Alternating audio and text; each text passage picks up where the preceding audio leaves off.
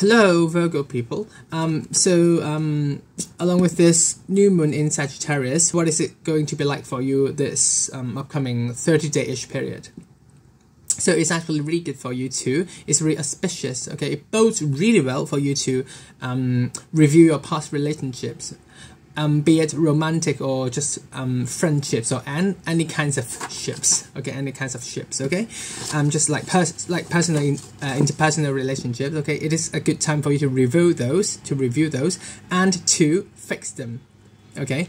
So I'm not necessarily saying that like you guys or girls in the past you had a really heated and blazing row, but at least you guys or girls were at loggerheads, okay, or you are just falling out with those people, okay, any kinds of people, like be it friends or family members or your husband and wife, your girlfriend, boyfriend, okay. It is a really good time to fix all these kinds of interpersonal relationships, okay, because there has been mistrust.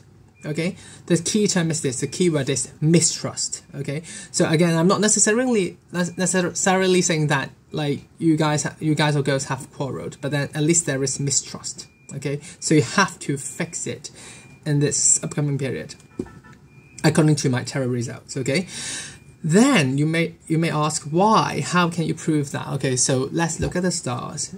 Now, Mercury, your ruler, is in Scorpio, and is still in the post-shadow period after the Mercury retrograde, okay? So it is a really good time for you to review past relationships. Plus, as Mercury is trine, should I say it's trining or it trines, okay? Because I normally treat these as verbs. I feel quite weird to say it's trine something.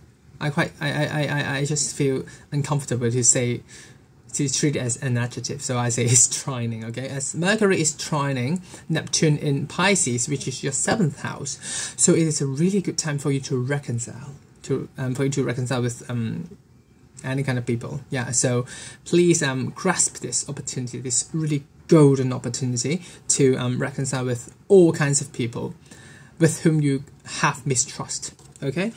And there is this really big day, and you should start it in your calendar, which is the 10th of December. Okay, so please make use of this opportunity to the 10th of December, again, the 10th of December, to reconcile with people with whom you have mistrust. And if you say, well, I'm really not free on the 10th of December, then what? Then you may choose the 11th, or the 8th and the 9th, okay? But then, of course, 10th itself is the best day ever for you to do some like relationship fixing. So good luck to all of you.